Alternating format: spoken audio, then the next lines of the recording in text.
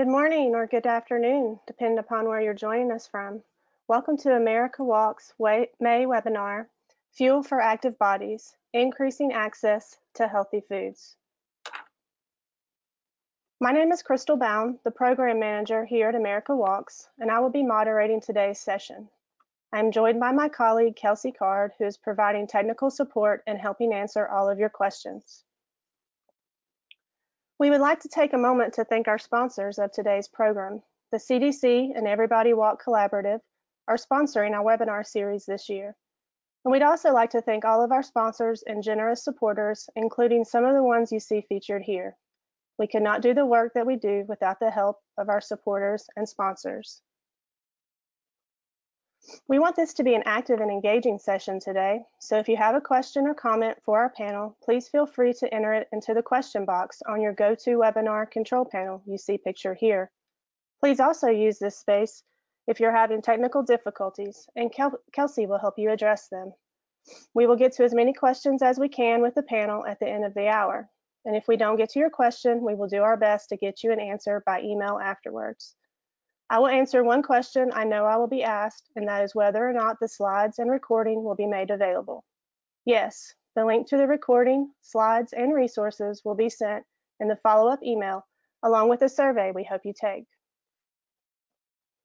We have a great panel for you today.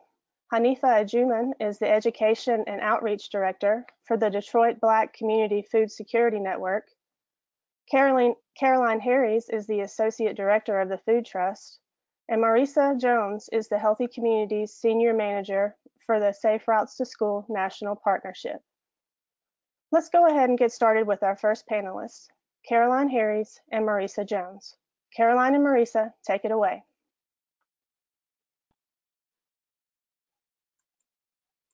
Thank you. We're just getting our screen share here.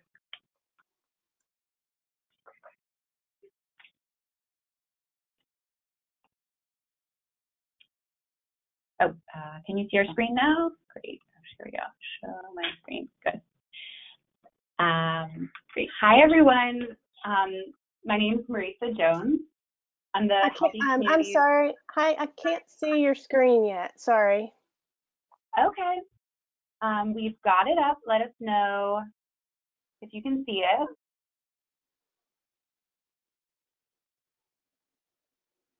Not yet. Okay, I'll try pausing and then playing again. Let's see. There we go. Perfect. Thank you. Okay, terrific. Thank you so much. So, hi, everyone. My name is Marisa Jones. I'm the Healthy Communities Senior Manager at the Safe Routes Partnership. I'm based in Philadelphia, where I live a multimodal lifestyle. The Safe Routes Partnership works to advance safe walking and rolling to and from schools and in everyday life, improving the health and well-being of people of all races, income levels, and abilities, and building healthy, thriving communities for everyone. Our organization began that work with schools in mind and quickly realized that what's good for getting kids safely to school on foot and on bike is good for moving people of all ages throughout their communities to all kinds of everyday destinations, including grocery stores. With that in mind, about 4 years ago, we began researching strategies to improve access to healthy foods and learned that our friends at the Food Trust were thinking about similar things. Caroline and I will be co-presenting some of the work that we've done together to solve the interconnected challenges of healthy food access and safe, convenient transportation. Here's Caroline. Hi, everyone, and thanks, Marisa. I'm Caroline Harries, an Associate Director with the Food Trust. Thank you all for being on the line today and for your interest in promoting access to healthy food. We're really excited to share our work. Just a quick background on the Food Trust. We're based in Philadelphia, but we do work all across the country. Our mission is to ensure everyone has access to nutritious food and the information to make healthy decisions. We believe that to have the greatest impact, it takes a comprehensive approach that includes improving access to healthy food in a variety of venues, providing nutrition education in a variety of settings, and utilizing nutrition incentives to support the ability to purchase fresh and nutritious foods. We believe in access, education, and incentives as our key tools for the comprehensive approach. We're proud to have been working towards these efforts for over 25 years now. Our founder started the Food Trust with one farmer's market at Tasker Homes which is a public housing development in South Philadelphia. Once a week, with the help of the Tasker Homes Tenant Council, the food trust would set up one long table overflowing with produce. It was the only source of fresh fruits and vegetables in the community. And in the 2.5 decades since the opening of the Tasker Homes Market, the food trust has worked with neighborhoods, residents, schools, grocers, farmers, and policymakers across the country to change how we all think about healthy food and to increase its availability in communities across the country. And we put together this infographic as a way to describe our comprehensive approach to this issue, and it also shows how our work intersects the food system at various places. And we know that healthy food access is a problem that is really widespread across the country. The USDA estimates that more than 40 million Americans live in low-income areas without access to affordable, nutritious food. So in these communities, families don't have supermarkets, grocery stores, or other places where they can find a fresh head of lettuce or a fresh apple. And though there are many factors that impact body weight and overall health, it's important to address all of these factors. A growing body of research shows that people who live in communities without a supermarket or grocery store suffer from disproportionately higher rates of diabetes and other diet-related health problems. And we've worked with PolicyLink, which is a research and advocacy organization based in California, to release some reports about access to healthy food and why it matters. They're essentially lit reviews on all the research on healthy food access over the past several decades. And there are links shown here if you're interested in viewing those. And what we found is that this is an issue that affects many people across the country, particularly rural neighborhoods, predominantly Black neighborhoods, and predominantly Latino neighborhoods have fewer supermarkets and more convenience stores than higher income urban and white neighborhoods. For example, one study found that lower income zip codes have 25% fewer supermarkets and 1.3 times as many convenience stores as middle income zip codes. So in these communities, it may be easier to find a grape soda than a bunch of grapes. And we know that the food environment impacts what you eat, and we want to make the healthy choice the easy choice. Without a grocery store nearby, people living in food deserts must rely on small neighborhood grocery stores, which tend to sell limited healthy food options. And food that is both poor in quality and more expensive. During the past several decades, diet-related disease rates have increased markedly, and the cause, again, are complex and numerous, occurring at social, economic, environmental, and individual levels. However, improving healthy food access has been shown to be an effective measure in improving healthy eating habits and lowering the risk for diet-related disease. Again, research indicates that grocery stores and other healthy food retail venues like farmers markets and healthy corner stores make an impact on healthier eating by making the healthy choice the easy choice. And then, of course, in addition to the health implications of low to no healthy food options, these communities are also missing out on the economic benefits of grocery stores, including jobs, attraction of additional retail investment, and even increase in housing values. And we've worked with partners across the country on several programs to increase access to healthy food. As I mentioned, our comprehensive approach is really, we think, the best way to have a multifaceted approach to this issue. But there's one program in particular that's related to our Safe Routes to Healthy Food work that I want to highlight and describe. One, because it may be an existing or potential helpful resource in your community. And two, there are lots of synergies with our Safe Routes to Healthy Food work and in working with partners to develop this model. Transportation and routes to grocery stores has emerged as a critical aspect of this issue. So I'm going to talk about the healthy food financing model, or HFFI, just on the next few slides. So our work in the HFFI and grocery financing space emerged in the late 90s. We had heard from folks that they loved our nutrition education programming. Kids were coming home and asking to make healthy recipes, but had trouble accessing the ingredients to make those recipes in their neighborhoods. And while we had much positive feedback on our farmers markets, they're limited by the growing season and also just a couple of days a week. And we knew many of these neighborhoods were places where residents were also suffering greatly from diet-related disease. And so it ought to be easy to access healthy foods or year-round sustainable venue.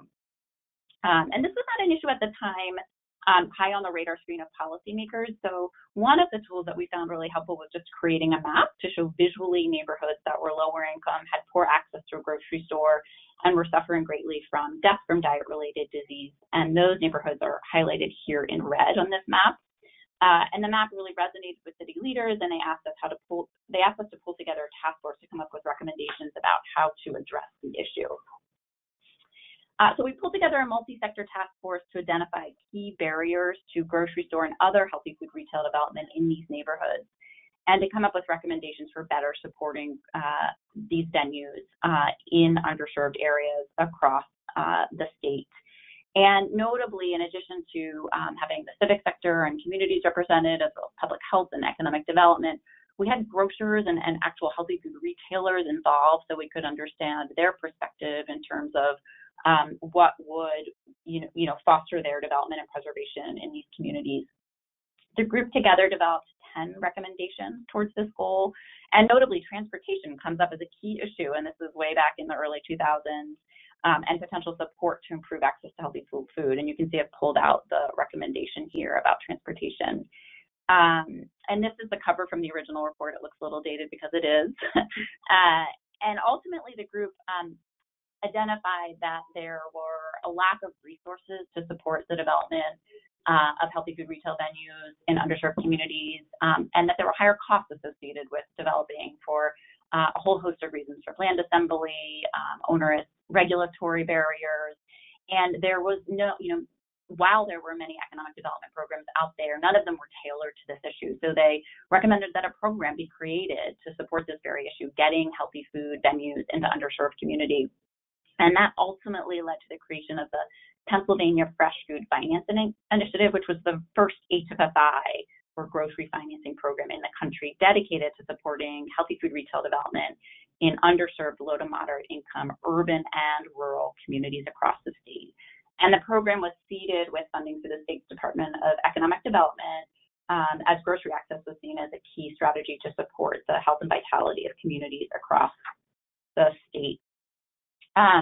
The initiative approved financing for about 90 projects that operated officially from 2004 to 2010, and really had, a significant impact in our state, creating or retaining more than 5,000 jobs, increasing access to healthy food to close to 500,000 residents. And the program was very flexible in terms of the type of project it could support. It could support a full-service grocery store, as well as farmers markets and healthy corner stores, and it really recognized that one size does not fit all for each community. It's also really important that in addition to prioritizing projects that served low to moderate income communities that were underserved, a third key criteria was that the community supported the project, that the project was what we describe a fit for the community fit.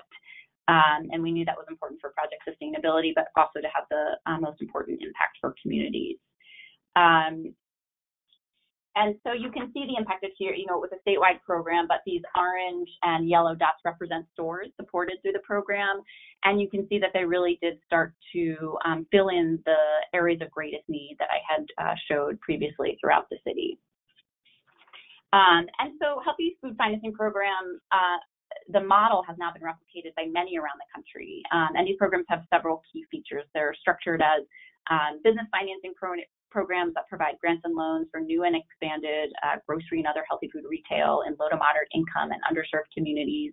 They're typically administered by community development financial institutions, since they often have a history of investing in low-income areas and can administer the grants and loans effectively and efficiently. CDFIs also have the ability to leverage any seed investment from the public sector with significant private and philanthropic dollars, which can create an even larger pool of funding for the issue.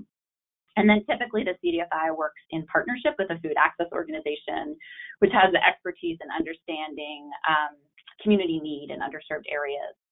And again, a key element of the program is it's flexible in terms of what type of project can be funded, from large format grocery store down through farmers markets, even food hubs increasingly, and corner stores, and then what those funds can be used for in terms of including a range of pre-development and startup costs, and also expansion and upgrade to existing stores. The three key eligibility requirements, again, are that the projects are low to moderate income communities that are underserved by healthy food retail, where there are gaps in access, and that there is community fit, so community support for the project. And so these programs, these HFFI programs, there's a federal HFFI program, as well as state and city programs across the country now. This map shows the distribution of federal HFFI grants awarded as of the fall of 2018, as well as the location of regional, state, and city initiatives. So feel free to contact me directly if you're wondering if a program exists in your region and how to connect to it.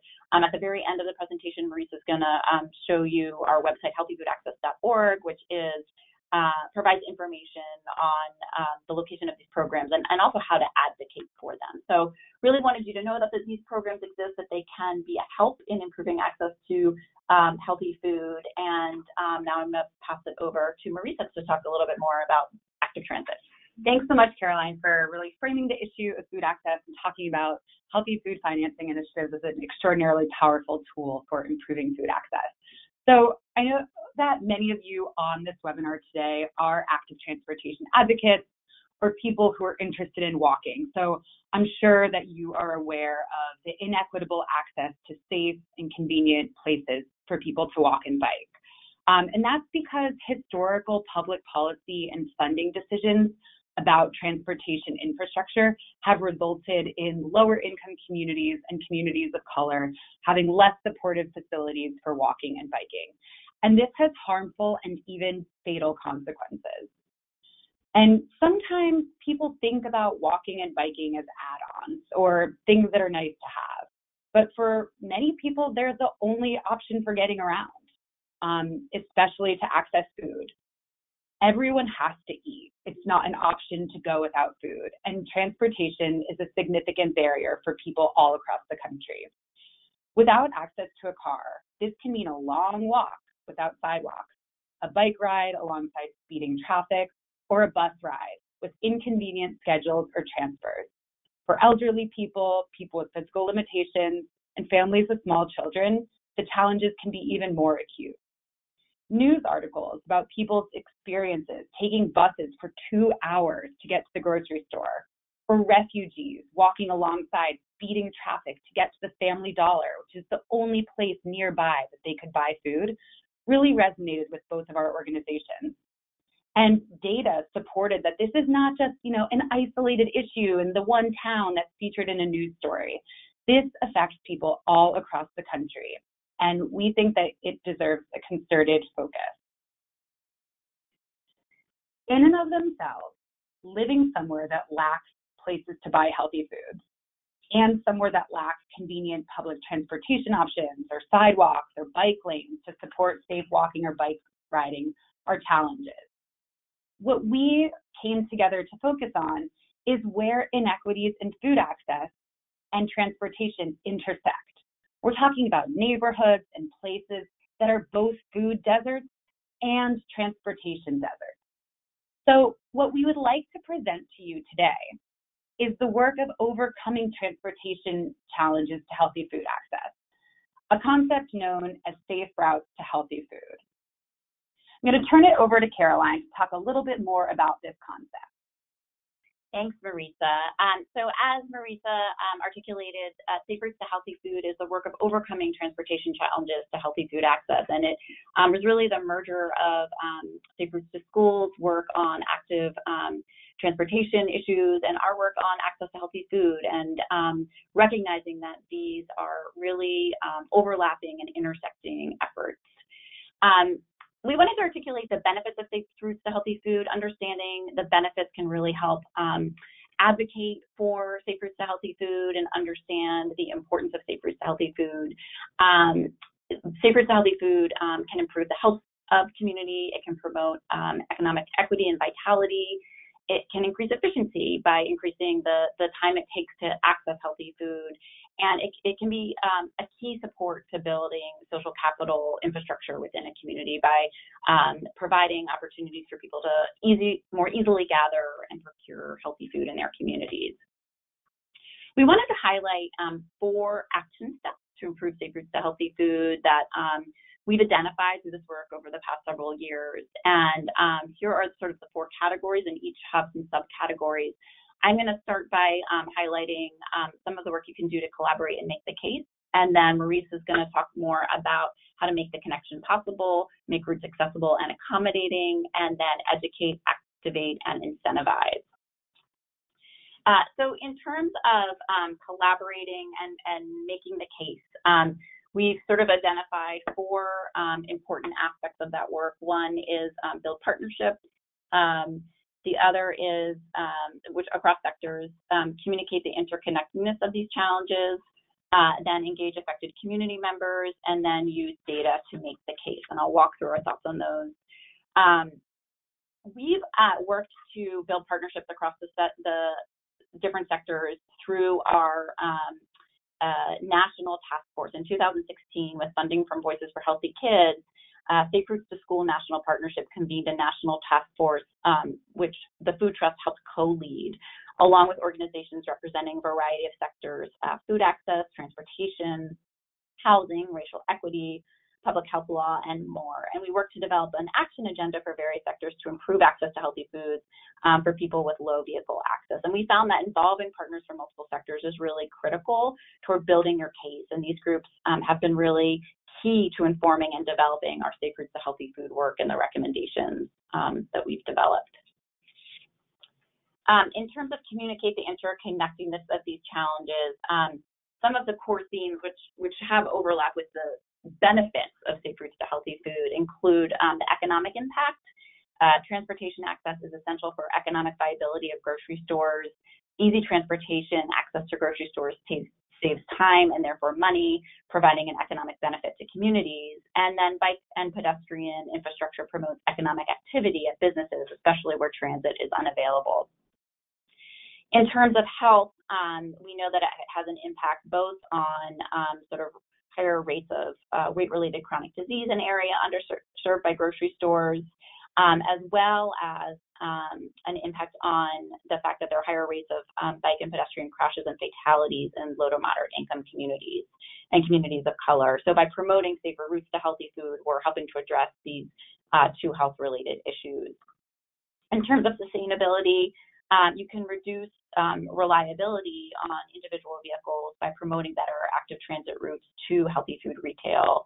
And then in terms of equity, as Marisa articulated earlier, you shouldn't have to spend hours on the bus or risk your life walking and biking on unsafe streets just to get to the grocery store. And we know not everyone has access to a car, so we need to improve the various ways people get to various places to access food. In terms of engaging affected community members, we know that working with community members is the best way to understand the barriers and challenges to walking, biking, and taking transit to access to healthy foods. We know that necessity is the mother of invention and that the best solutions are developed with community perspective.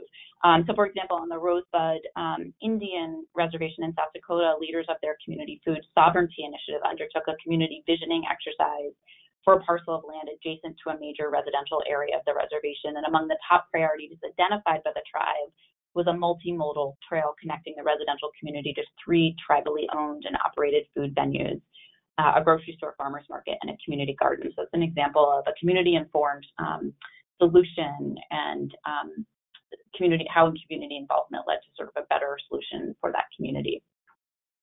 And then we know it's important to use data to make the case. I showed the map of how we use data to make the case for healthy food financing initiatives, and this is similarly a map of Philadelphia that the health department's Get Healthy Philly initiative created to show zip codes walkable access to healthy foods as measured by a 10-minute walk. And the areas of red and yellow have low to no access. So it's a great way to inform policy and programmatic priorities. These are the areas where investment in safe routes can really benefit communities. Back to Marisa. Thanks, Caroline. I'm going to talk about the second action step to improving safe routes to healthy food. And that's to make the connection between where people live, work, and spend time and where they want to access nutritious foods. There's a physical and geographic component of this work that needs to be intentionally created. So there are lots of ways to do this, and we're going to talk about a number of resources that we have at the end. In the interest of time, and we're going to keep this fairly high level to give a big picture of what we mean. But there are 3 sub-steps below this major action step of making the connection possible. So one way to do that is to articulate a vision for making that connection. So this is something that cities, states, transit agencies, community coalitions, and others can do. It's envisioning and planning for places that let everyone safely, conveniently access healthy food, even if they don't have a car. We were really delighted to learn about this example from Emporia, Kansas, where the city just recently in April passed a Safe Routes to Healthy Food resolution that sets forth a vision and affirms a commitment to healthy food access for people with low vehicle access. So we were really delighted to learn about that. Another way that advocates can make the connection possible is to take advantage of existing land use and transportation planning processes to articulate the vision and identify strategies to improve active travel to food. So again, lots of examples of how to do this. We have many more of them in the resources that we'll share with you. But here's one example from Trenton, New Jersey. So in their health and food systems master plan element, they include a strategic action to improve walking, biking, and transit access to healthy food outlets. And they specify the roles that various city and county agencies have in improving connectivity and suggest concrete steps that agencies can take to achieve that goal. Another example that's using a transportation planning process to improve healthy food access comes to us from Siler City, North Carolina, where the town's pedestrian master plan prioritized sidewalk and pedestrian improvements that connect residential areas with venues selling healthy food options. So another way to make the connection possible, so Caroline talked about about healthy food financing initiatives and how they're a really powerful tool for bringing grocery stores to underserved areas. And she focused on one of the three key elements of the program as community fit. And so one way to make the connection possible for people without cars to get to grocery stores is to consider transportation access as part of a community fit analysis. And there's an example from the Massachusetts Food Trust Program. So they have a number of eligibility criteria for businesses that want to take advantage of these HSFI funds. One of those criteria is that the store has to be accessible to customers through a means of public transportation. So really great to see transportation access being included in that community fit analysis. So the third key action step to working on safe routes to healthy food, once you've established that you can get from point A to a grocery store on foot, on bike, or bus, it's really important to make the route safe, convenient, and even enjoyable for people.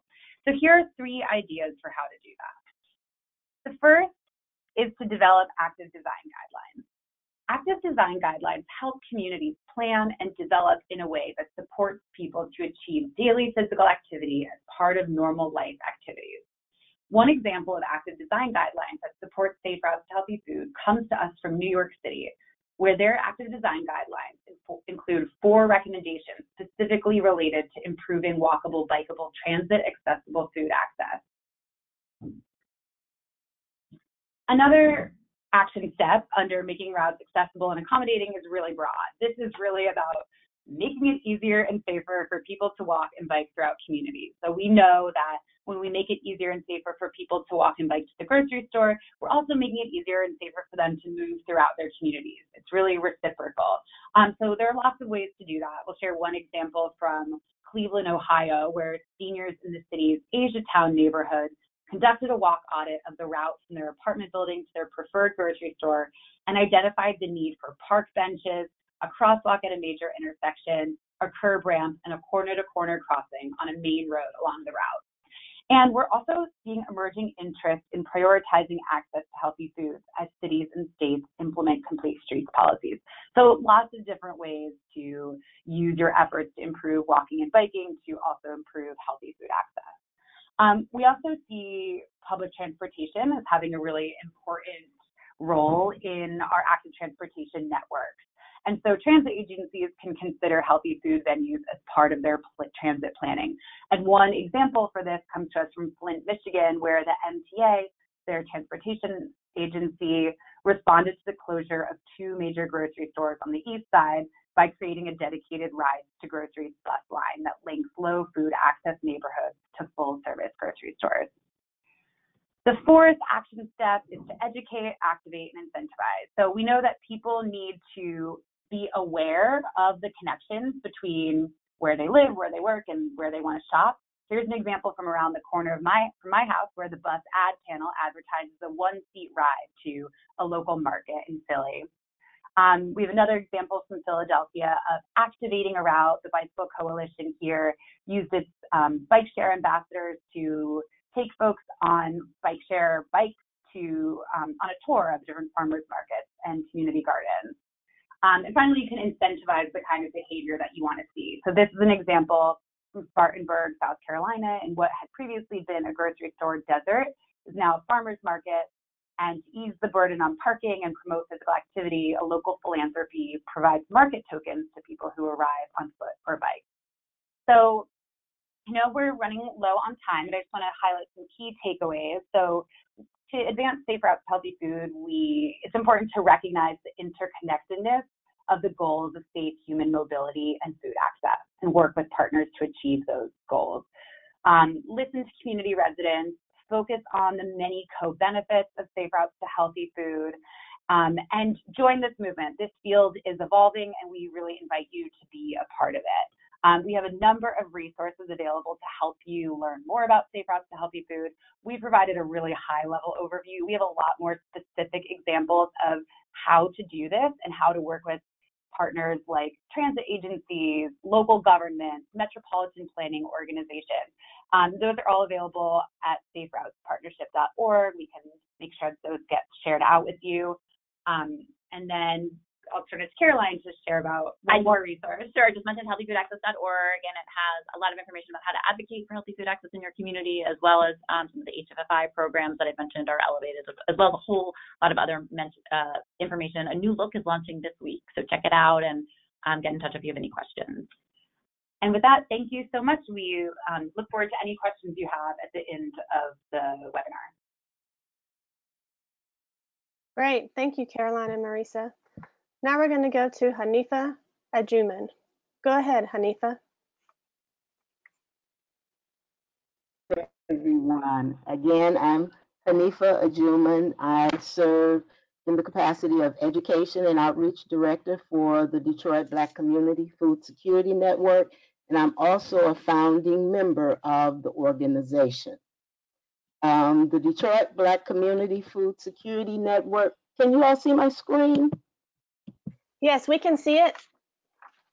Okay, great. The Detroit Black Community Food Security Network was established in February of 2006. The organization was founded as a result of community members coming together to address issues of food insecurity in the city of Detroit and its impact on the city's majority African American population.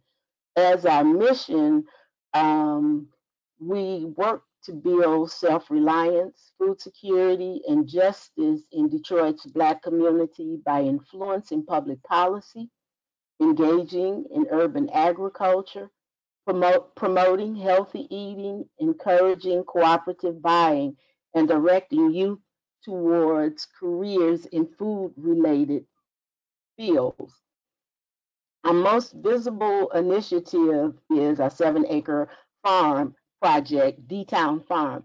D-Town was established in 2006. We were originally on a 1/4 acre plot on Detroit's east side. We were soon displaced from that site because the site was purchased by developers.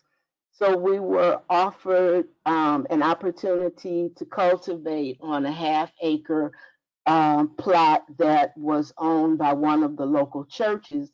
But again, in 2008, we were displaced from that location because the church had its own use of the site. So at that point, we moved to our current location, which is in Detroit's River Rouge Park, which is the largest municipal park in the city.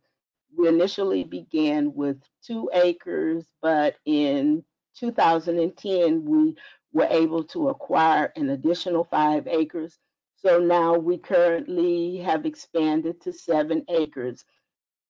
At D-Town Farm, we grow approximately 30 different varieties of fruits, vegetables, and herbs.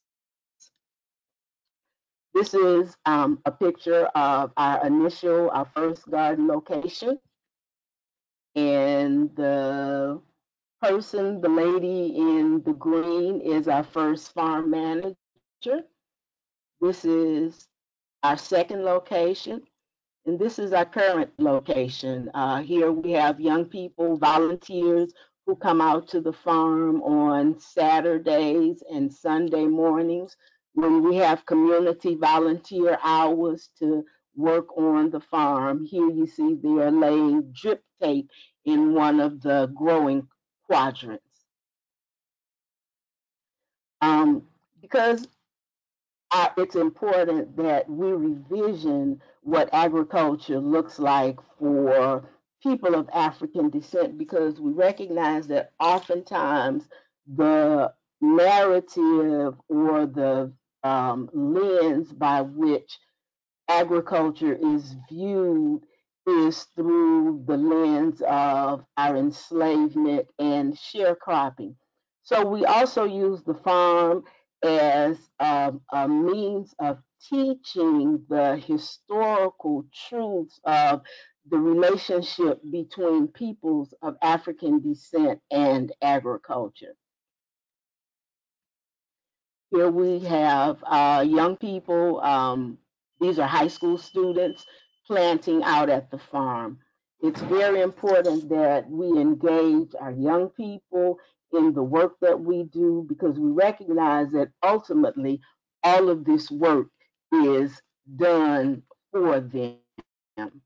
So, in addition to growing food, we also grow community. At D-Town Farm, each year we have a 2-day harvest festival in September. And the harvest festival is a time where people who may not necessarily be interested in putting their hands in the soil can come to the farm and see what's being done at D-Town Farm and engage in a celebration where we all come together to celebrate our harvest and the work that we've done throughout the growing season. We have all types of entertainment during the Harvest Festival. We also have food demonstrations. We have farmers markets set up, a children's village, and just lots of community engagement.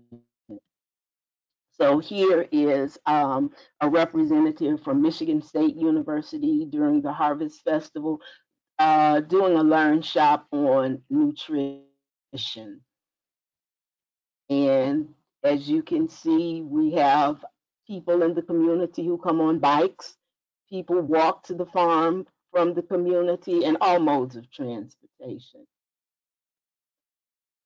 We also have during the spring and summer growing season activities each month at the farm. So in May, we have what's called the D-Town Farm Bio Blitz. And the Bio Blitz is actually occurring at the farm this Saturday. So a Bio Blitz is an annual event that brings together youth, environmental environmental studies graduate students, as well as professors and community scientists to identify the flora, fauna, and the fungi growing at D-Town Farm. So it's really, again, a time to engage in community. The children are learning, the adults are learning, and it's a wonderful experience that we all look forward to each year. So these are just some of the activities at the farm, and it really is an opportunity for young people who may not otherwise have engagement in a natural setting to come out to the farm and just commune in nature. This is one of the professors who each year comes out and participates with us during the Bio Blitz Dr. Yvette Perfecto, and I can certainly say that Dr. Perfecto has widened my knowledge. She also is an entomologist, so she has widened my knowledge of some of the insects that we find at D-Town Farm. And here's a group picture a couple of years ago of the participants, the youth and the adults who participated in the bio blitz. At the farm in July, we host what's called a harvest health bazaar. Last year, Raj Patel, and many of you may be familiar with Raj Patel, who is an award-winning writer, activist, and academic. He has either written, co-written several books, Stuffed and Starved, The Value of Nothing, and A History of the World in 7 Cheap Things. Raj is also currently working on a documentary highlighting the global food system. And last year, he brought 2 women from Malawi to D-Town Farm to talk about the farming efforts that are happening in Malawi.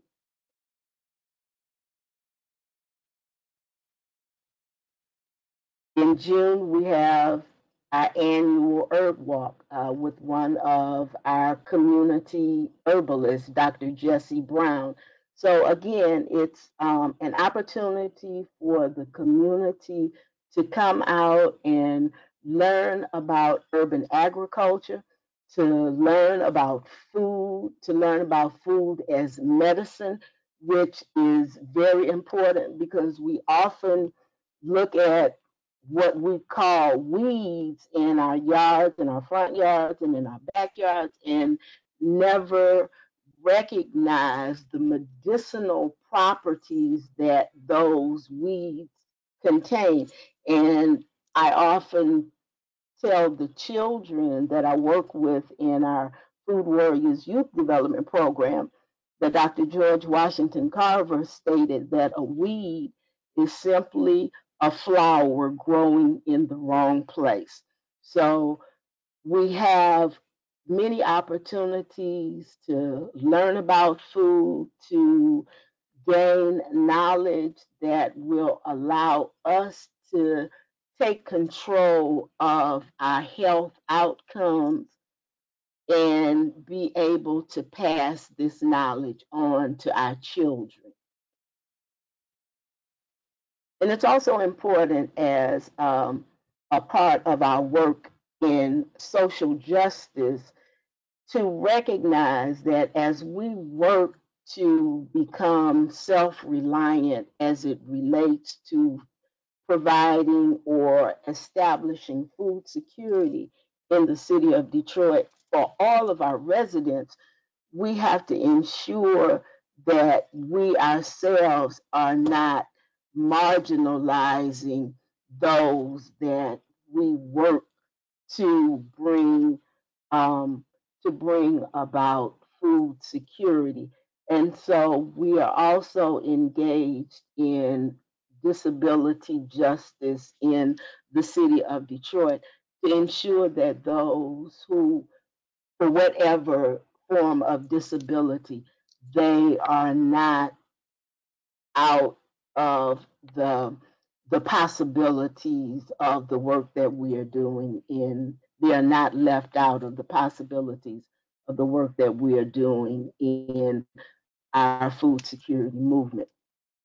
So in 2006, we not only established D-Town Farm, but the Detroit Black Community Food Security Network also wrote a food policy recommendation to the Detroit City Council. The food policy recommendation was overwhelmingly approved by the council in 2008, and the Detroit Food Policy Council, the food policy recommendation was approved by the city council, and in 2009, the Food Policy Council was established. And as a result of the Detroit Food Policy Council's efforts and collaboration with city government, Detroit now has an official urban agricultural ordinance that sets guidelines for how agriculture is done within the city limits. Each year, the Detroit Food Policy Council holds a food summit in March. And our probably largest and most ambitious initiative to date is the Detroit People's Food Cooperative. We are now in the process of developing a full service brick and mortar food Detroit Food Commons, which will include a member owner cooperative grocery store. The grocery store will carry a wide variety of products, including locally grown products, produce, groceries, baked goods, meats, fish, dairy, frozen foods, health and beauty aids, and they will also carry alcoholic beverages. The the Detroit People's Food Co-op will be located in the Detroit Food Commons, which will be a newly constructed building that will also house 4 incubator kitchens for community members who are interested in becoming food entrepreneurs but may not have access to a licensed kitchen. This will provide an opportunity for those community entrepreneurs to be able to get their products to market. There will also be community meeting space, and the Detroit Black Community Food Security Network's offices will be moved to the Commons. Contemporary food co-ops in the United States, as we know them, exist primarily in predominantly white and often affluent communities. Um, and successful models that exist of food co-ops, there really aren't many that are serving predominantly Black and low income communities. So, this effort to develop a food cooperative in the city of Detroit will serve as a model for communities not only in Detroit but across the country. And unbeknownst to many, Black co-ops have had a rich history in the United States. In 1907, the African American scholar and activist Dr. W.B. Du Bois documented over 154 African American owned cooperative businesses, producer cooperatives, transportation cooperatives, distribution cooperatives, and real estate and credit cooperatives.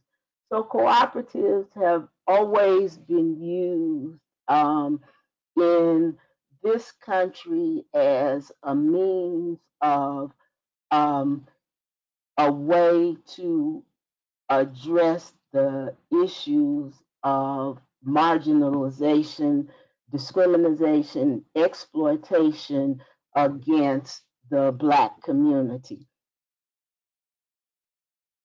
This is a photo of our spring celebration. These are member owners of the Detroit People's Food Co-op who have come out to celebrate our successes thus far. In March, as a matter of fact, on March 16th, we had our first annual meeting, and we voted in our board of trustees, our board of directors for the co-op. And these are some of the members who came out to the annual meeting. Our co-op presently has 3 working groups. So these are some of the members who are participating on the 3 working groups at a working session.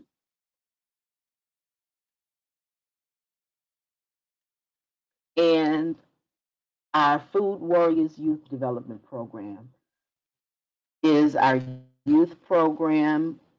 The Food Warriors program teaches children not only how to grow food, but the children, in addition, learn how to prepare the foods that they are growing. And they are actually actively engaged. When they're not actively engaged in gardening, the children are participating in health and nutrition education classes. Additionally, the children are introduced to the concepts of food justice and community activism. All of the activities of the Food Warriors program are grounded in an African-centered value system known as the Nguzo Saba, or what many people are familiar with as the 7 principles of Kwanzaa. So here the children at one of the after-school programs are planting.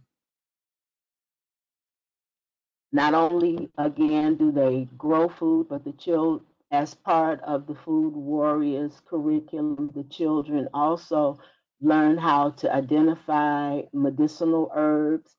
Here they are making calendula salve from calendula flowers that they grew and harvested in their garden. And that's a picture of the finished product.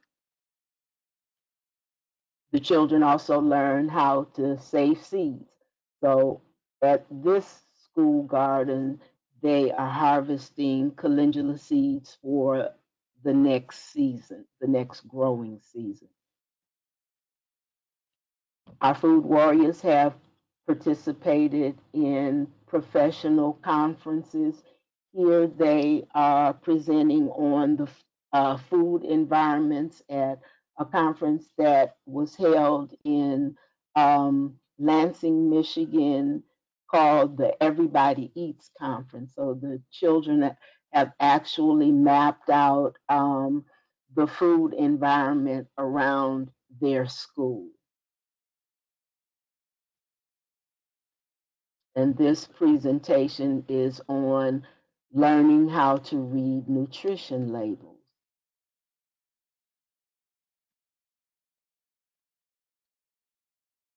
Here, Eddie McKeeby, who is the Vice President of Slow Foods International and is from Uganda, Africa, came to visit the children, the Food Warriors, at one of our after-school programs. And he shared with the children here some of the work and the activities that the children in Uganda are doing around agriculture. So it's very important that our children see the connectedness of themselves, um, continental Africans, and people of African descent throughout the diaspora, so that they have a healthy understanding and relationship to agriculture and their relationship to agriculture. Here they have discovered a caterpillar on one of the dill plants in the garden. So again, looking at nature and being involved with nature is very important for not just the children, but for adults as well. Not only do we engage in nature in the summer or spring months, but we take the children out in nature in the winter as well. This is a nutrition class where they are learning how to classify and categorize the categories of food. In one of our Food Warriors units that's entitled Who Tells You What to Eat, which is a unit that the children have an opportunity to engage in and do some critical thinking around the media and how the media has an impact on how they think about food choices. One of the activities in that particular unit is the children have to create a cereal product, and they one of the well several of the stipulations of the activity is that they have to create a healthy cereal product, but they also have to tell why the cereal is healthy, why a parent or caregiver would purchase that particular cereal for their family, and they have to create a jingle or a slogan for their cereal creation. Um, we have here one of our community nutritionists who's doing what she likes to call a play shop as opposed to a learn shop with the children. And this is an opportunity for them to play with their food and not be admonished for it. And after the children created their art masterpieces with their fruit, their smiling faces, then Dr. Valanda took them through some exercises that they could do when they're in the classroom, when they get antsy. She showed them how there are exercises that they can do right in the classroom. And this is the last slide that of the presentation, and this is a slide that I like to use to close out the presentation because it encapsulates what we are doing in the Detroit Black Community Food Security Network. Part of that is revisioning what agriculture looks like for people of African descent. So the banner behind the two ladies says, "There is no culture without agriculture." And so it's a reminder to us that, as you saw in the earlier slide, the representation of African people and their relationship to agriculture for 7,000 years. This lets us know that agriculture far exceeds the time of our enslavement. As a matter of fact, one of the things that I teach our young people in the Food Warriors Youth Development Program is that one of the reasons, not the only reason, but one of the reasons that our ancestors were enslaved is not because of their ignorance of agriculture, but just the opposite. It was their genius of agriculture, their knowledge of food ways, their knowledge of the cultivation of the plant and the domestication of the animal, so that they should never ever feel that agriculture is something that they should shy away from. And in addition, looking at the work that we are doing, we understand that this work is work that we are carrying on, we are carrying forward from those who have gone before us. And as we see the elder in this picture, we recognize that this elder will transmit the knowledge that she has from this young mother. And in turn, we also remember that our young people have knowledge that we also can learn from them.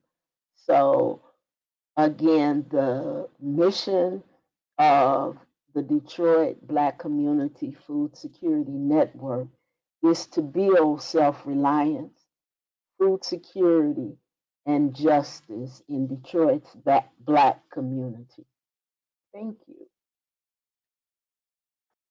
And so if you all have any questions, I will certainly address those questions. And we also have our Facebook page, and our website is located on the slide.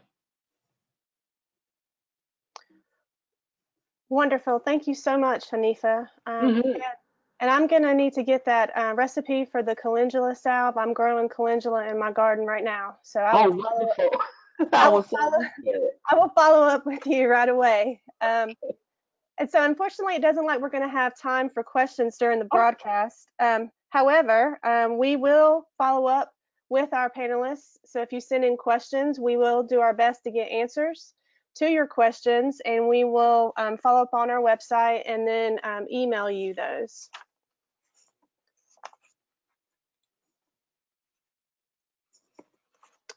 We want to give another big thanks to all of our sponsors and supporters who allow us to continue providing our programming. We could not do our work without all your support. Thank you for attending today's webinar. Our next webinar is called Safe Speeds, Safe Communities, Partners in Speed Management, and will be held on June 12th at 11 a.m. Pacific and 2 p.m. Eastern. We will look at how organizations and individuals can work together to decrease speed and increase safety in their communities.